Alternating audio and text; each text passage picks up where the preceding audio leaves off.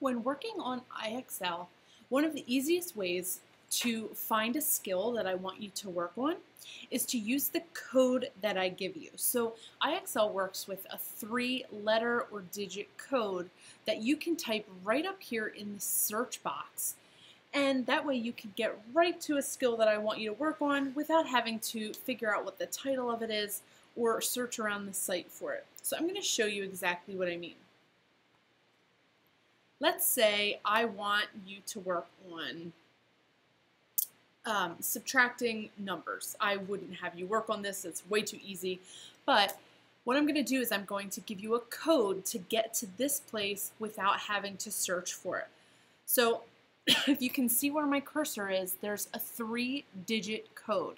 So this one is letters and numbers, and it says X6Y.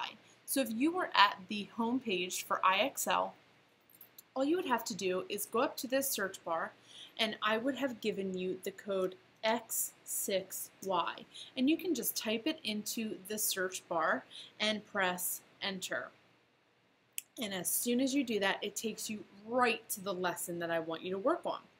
So like I said, this is not a lesson that I'm going to have you work on. It was just an example, but this works for math, for language arts, for anything that I give you. So if I give you a 3-digit code, all you have to do is come up here to the search bar, type in a code.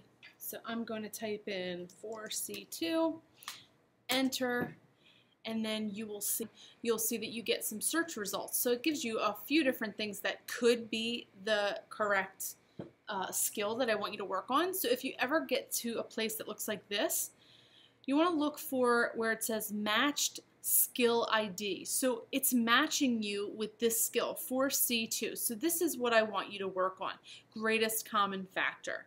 Okay, so you would just click on this and then it would take you right to the skill. So sometimes when you type in the skill and press enter, it'll bring you right there. But sometimes there's a few different things that they're thinking, well, maybe that's what they meant, maybe that's what they meant.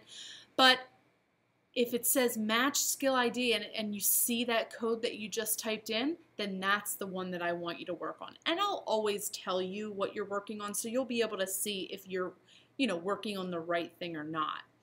So that's just a basic overview of how to type in skill numbers to get some lessons that I want you to work on with iXL.